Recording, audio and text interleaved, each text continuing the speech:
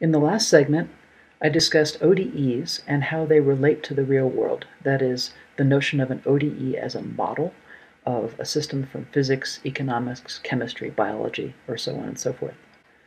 And I finished up by deriving the ODE model for the simple harmonic oscillator.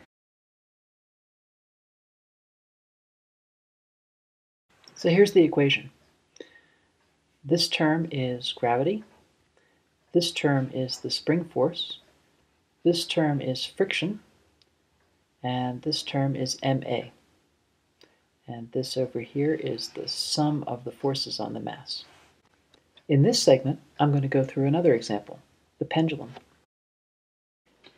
The pendulum is a mass m at the end of a rigid massless rod of length L operating under the influence of gravity. So the force is mg down on the bob, just like it was mg down on the mass before.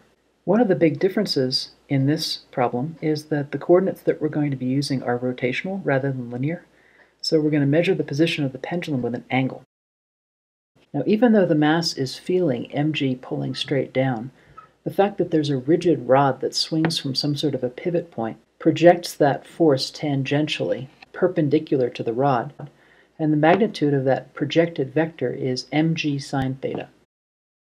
Now we're prepared to do the same thing that we did with the simple harmonic oscillator and consider how that mass reacts to that force. And again, the operative physics is F equals ma. Now the next thing we have to do is figure out how A is related to these angular coordinates. In particular, A, the linear acceleration of the mass, is related to the angular acceleration of the mass in proportion to the length. And you can think about this when you're going around a curve in a car. If you're going 45 degrees around the curve in the same amount of time and the curve has a wider radius, then you're going a lot faster, you're accelerating a lot faster. How to relate that to theta? Like so. It's just the second derivative of theta. There's another term that we'll need here, omega, which is the angular velocity, which is equal to theta prime, and omega is also equal to L times V. Except that we've got an issue there. I've got that upside down. There, that's better. So now we're almost prepared to write down the equation.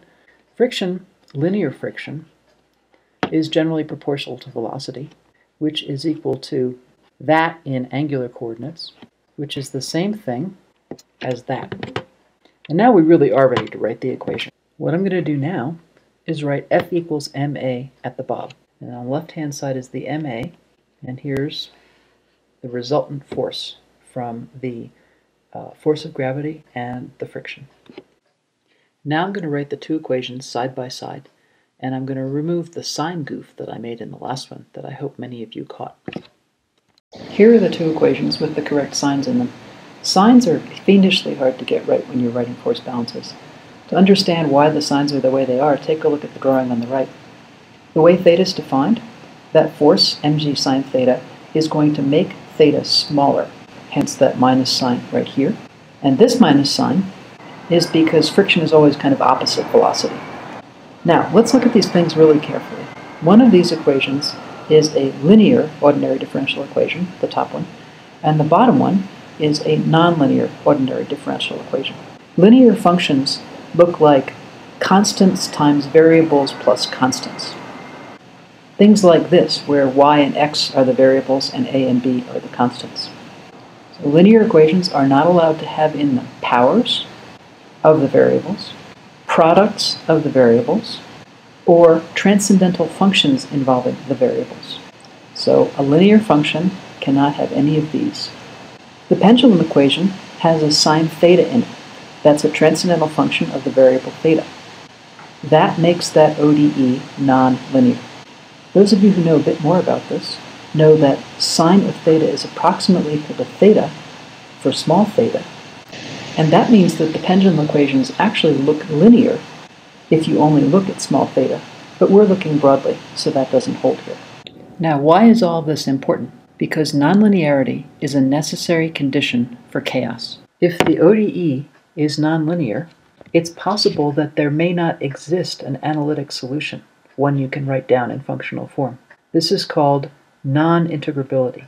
It's a slight abuse of the term for those of you, again, who know more about this. And nonintegrability is a necessary and sufficient condition for chaos. Now, necessary and sufficient is the arrow that looks like this.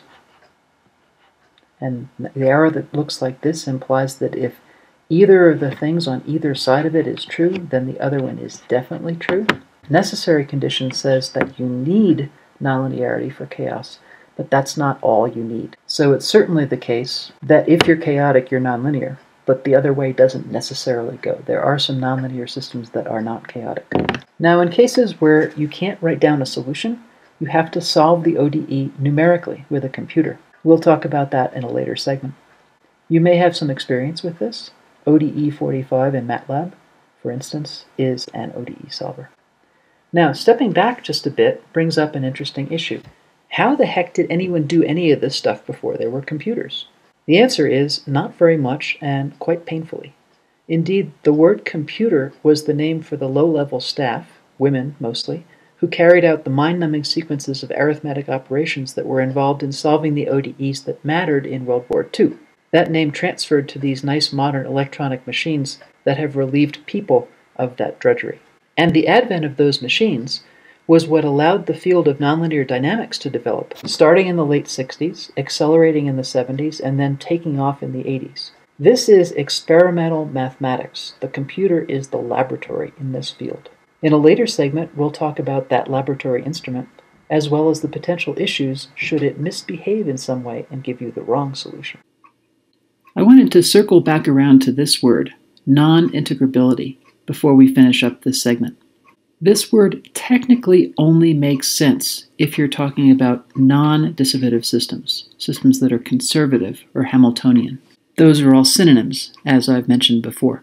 When you're working with systems like that, the word non-integrable has a very specific technical meaning that is a necessary and sufficient condition for chaos. For those of you who know more about this, means that there are fewer constants of the motion than there are axes in the phase space of the system.